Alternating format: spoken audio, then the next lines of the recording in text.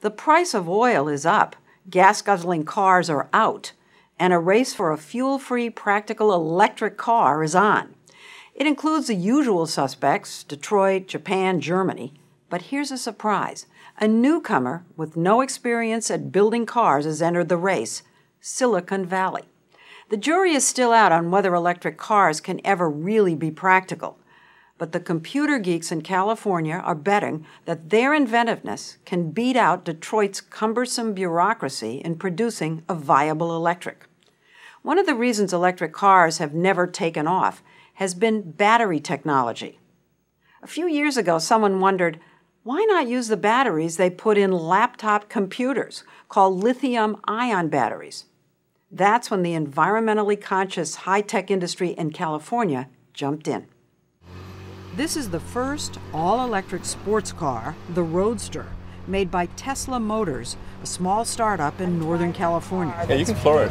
No problem. It'll be fine. All right, here I go. You ready? The chairman of Tesla, Elon Musk, says the Roadster can accelerate from 0 to 60 in 4 seconds. Whoa. It's propelled by more than 6,000 finger-sized laptop batteries and not a single drop of oil. Silicon Valley's Elon Musk made his fortune by inventing PayPal, the online banking service.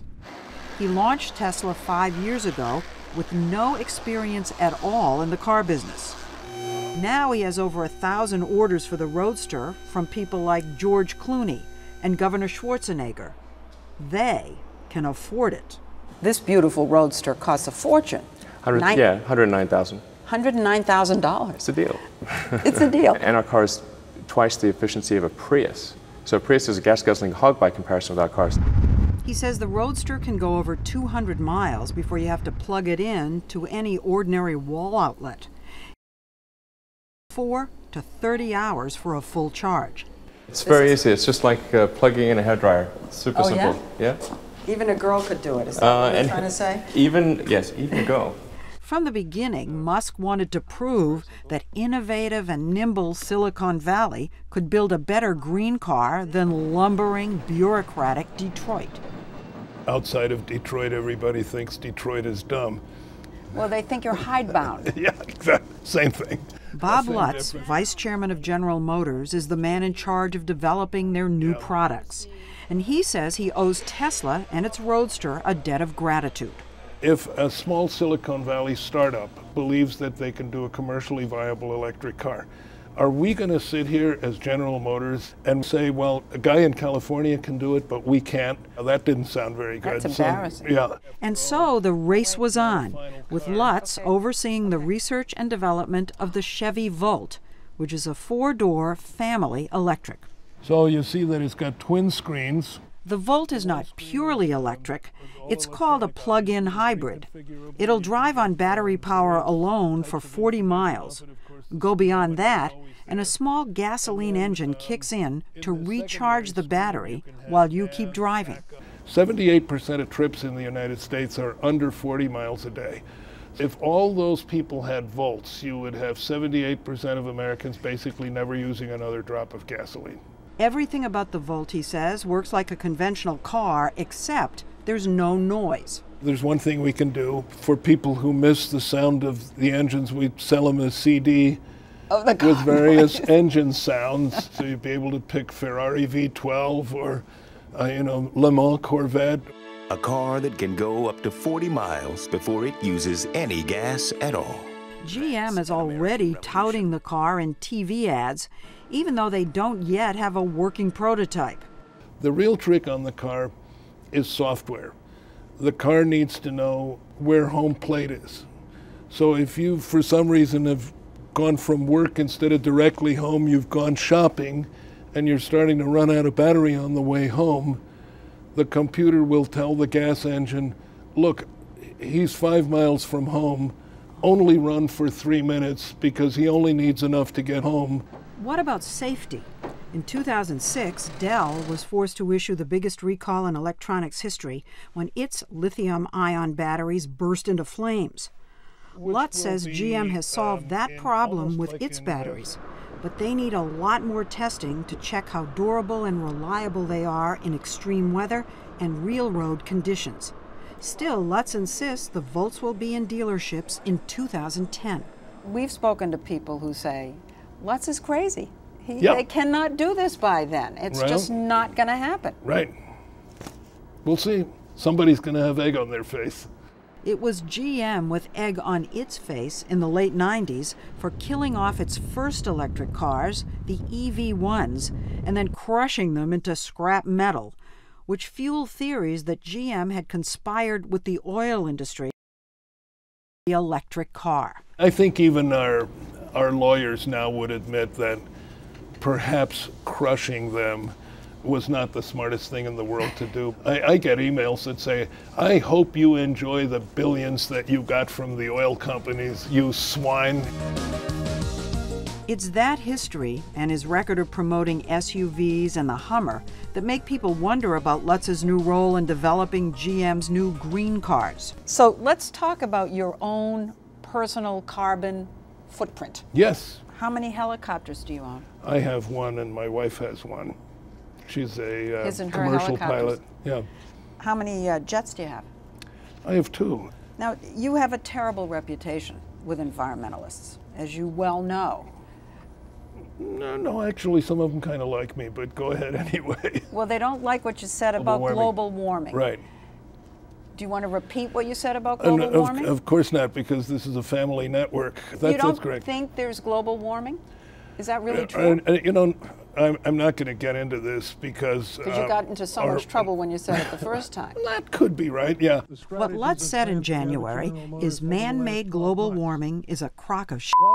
So he's no environmentalist. But he is a realist. Gone are the gas guzzlers. To save GM, he knows he has to come up with gas-efficient cars. But Detroit is broke, while in California, things are buzzing. The venture capitalists who funded the information superhighway are now pouring money into the actual highway, backing at least 30 small startup companies. Ray Lane is a senior partner at Kleiner Perkins, the venture capital firm that helped start Google and Amazon. Now he's investing in 3 electric car startups. When I first started talking about the possibility of investing in automobiles, my partners thought I was crazy. We're not out of the woods yet. I haven't proven I'm not crazy yet. One of his startups is Fisker Motors that's making the Karma, a 4-door plug-in hybrid like the Volt, with some added gee-whiz features.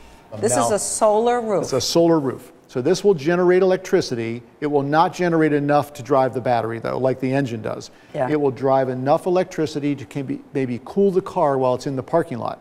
Some of the other startups in California are less conventional, like this all-electric. It's a bird, it's a plane, it's an Aptera due out this Christmas. But one issue with all these cars is that much of the electricity to power them would come from burning coal, which produces greenhouse gases. So they're not necessarily the perfect green solution. 4 years ago, we had the hydrogen car. 3 years ago, there was ethanol. And now it's the electric car. Right. In each case, there were such problems with them that everybody's focus moved on to the next thing. Isn't that going to happen again with these electric cars? It could. I mean, that is what Silicon Valley is all about. A good entrepreneur that fails, we will pick that person up, fund them again to do something new if it's a good idea. Is there any thinking with these 30 little Henry Fords that we've got to crush Detroit? Some. I mean, there was a company that's pretty well known, Tesla. Yeah. For a long time believed that what would be their advantage is they had no car people, no Detroit people. We're going to build a vehicle company exactly like we build a computer company. So it's when you have your car repaired, it's going to be going into your Apple store. We'll give you a latte. These are real statements. So they've certainly found out you cannot build a car company without car people. There's sort of this feeling of, especially in Silicon Valley, that people in the automobile business aren't very smart. And then they get into it and they find out, holy mackerel, look at all this government regulation, look at what everything costs. And then once they're into it, they figure out, hey, this isn't an easy business after all. And I think that's about the point where Tesla is right now. But these startups out in California don't have the union problems, the health care costs, the labor issues. These startups don't have boardrooms, they don't have nervous shareholders.